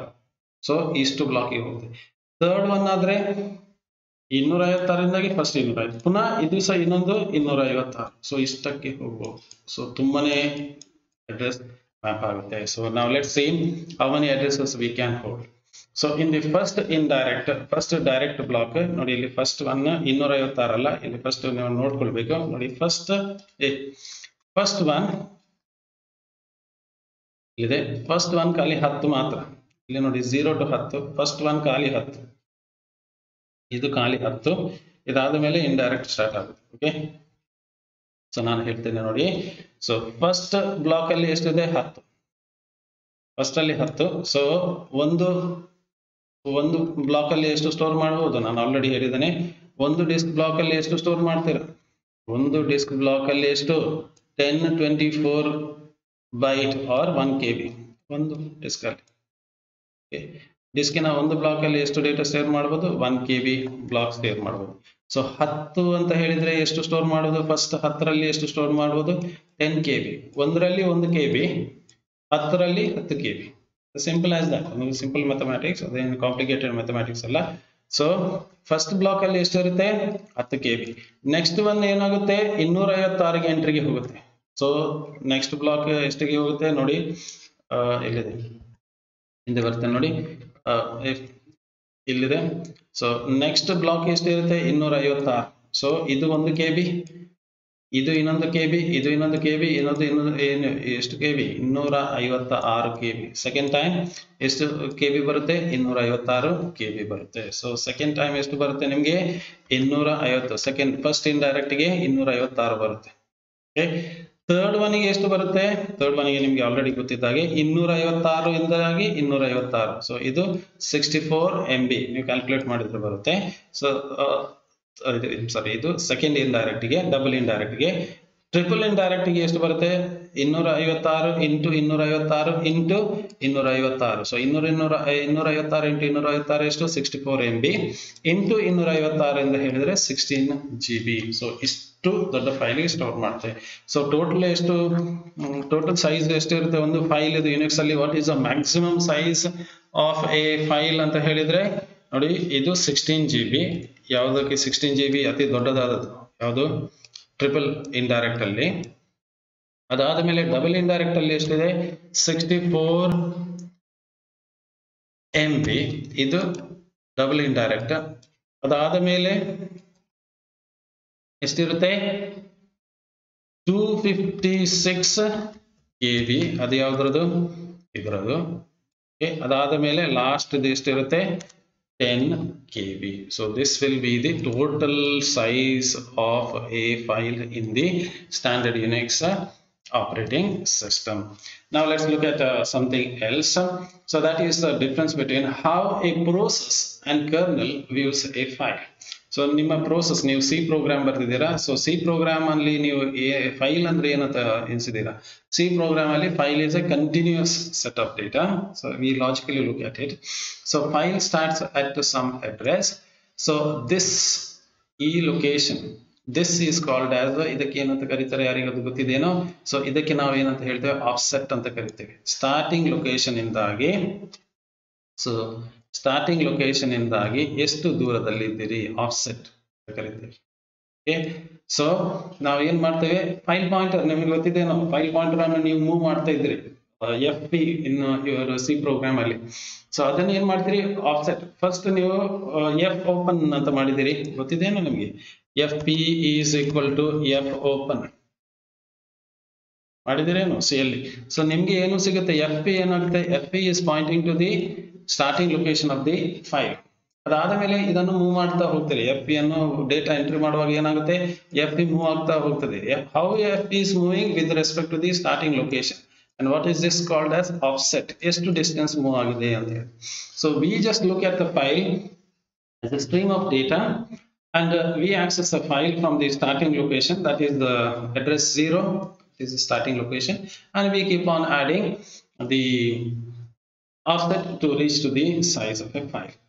However, this idea so new file address irutte adrada offset irutte idannu nama kernel ಏನು ಮಾಡುತ್ತೆ ಅಂತ ಹೇಳಿದ್ರೆ ಇದನ್ನು ಅದು ಬ್ಲಾಕ್ ನೀವು ಹೇಳಿದ್ರಿ ಸ್ಟಾರ್ಟಿಂಗ್ ಲೊಕೇಶನ್ ಇಂದಾಗಿ 5 ಬೈಟ್ ಅಂತ ಹೇಳಿದ್ರೆ ಸೊ ನಿಮ್ಗೆ ಈಸಿ ಆಗುತ್ತೆ 5 ಬೈಟ್ಸ್ ಮೂವ್ ಮಾಡ್ಲಿಕ್ಕೆ ಅಂತ ಹೇಳಿದ್ರೆ. ಆದ್ರೆ ನಿಮ್ಮ ಫೈಲ್ ಸಿಸ್ಟಮ್ ಅಲ್ಲಿ ಫೈಲ್ ಹಾಗೆ ಸ್ಟೋರ್ ಆಗಿಲ್ಲ. ನಿಮ್ಮ ಡಿಸ್ಕ್ ಅಲ್ಲಿ ಹೇಗೆ ಸ್ಟೋರ್ ಆಗಿದೆ ನಿಮ್ಮ ಫೈಲ್, ಡಿಸ್ಕ್ ಅಲ್ಲಿ ಫೈಲ್ ನಾನ್ ಕಂಟಿನ್ಯೂಸ್ ಬ್ಲಾಕ್ ಆಗಿ ಸ್ಟೋರ್ ಆಗಿದೆ. ಸೊ ಯಾವ ಫೈಲ್ ಎಲ್ಲಿದೆ ಅಂತ ಹೇಳಿ ಅಡ್ರೆಸ್ ಮಾಡು. ಸೊ ನೀವು ಹೇಳಿದ್ದು ಕಂಟಿನ್ಯೂಸ್. ಸೊ ನೀವು ಏನಂತ ಹೇಳ್ತೀರಿ ಅಂತ ಹೇಳಿದ್ರೆ starting address is X, from there move 25 bites. So starting address is X. So this is the starting address is x, then move 25 bytes ಅಂತ ಹೇಳಿದ್ರೆ ಕರ್ನಲ್ಗೆ ಹಾಗೆ ಹೋಗ್ಲಿಕ್ಕೆ ಆಗೋದಿಲ್ಲ. ಯಾಕೆ? ಕರ್ನಲ್ಗೆ ಒಂದು ಬ್ಲಾಕ್ ಇಲ್ಲಿದೆ, ಇನ್ನೊಂದು ಬ್ಲಾಕ್ ಇಲ್ಲಿದೆ, ಇನ್ನೊಂದು ಬ್ಲಾಕ್ ಇನ್ನೊಂದು ಮತ್ತೊಂದು ಬ್ಲಾಕ್ ಮತ್ತೊಂದು ಕಡೆ ಇದೆ. ಸೊ ಅದು ನೀವು ಹೇಳಿದ್ದನ್ನು ಅದು ಏನ್ ಮಾಡಬೇಕು, ಲಾಜಿಕಲಿ ಅದನ್ನು ಮ್ಯಾಪ್ ಮಾಡಬೇಕು. ಸೊ ಫಾರ್ ಎಕ್ಸಾಂಪಲ್ ನೀವು ಹೇಳುವಿರಿ ಒಂದು ಬ್ಲಾಕಿಗೆ ಹೋಗಿ ಅಂತ ಹೇಳಿ, ನೀವು ಹೇಳಿದ್ರೆ ಇಲ್ಲಿಂದಾಗಿ ಇಲ್ಲಿ ಹೋಗಿ ಅಂತ ಹೇಳಿ.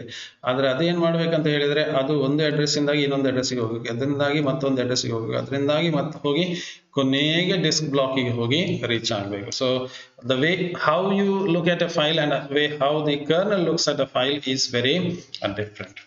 With this I conclude today's class.